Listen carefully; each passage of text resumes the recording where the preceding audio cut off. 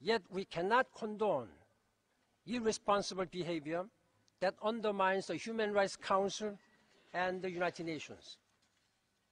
Recently, a special rapporteur suggested that there was an apparent cover-up in the 2001 terrorist attacks on the United States.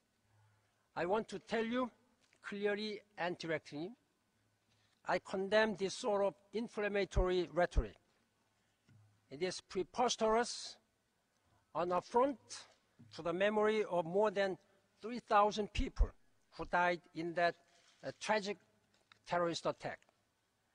It is the responsibility of the Human Rights Council to uphold at all times the highest standards of the United Nations and Human Rights Council.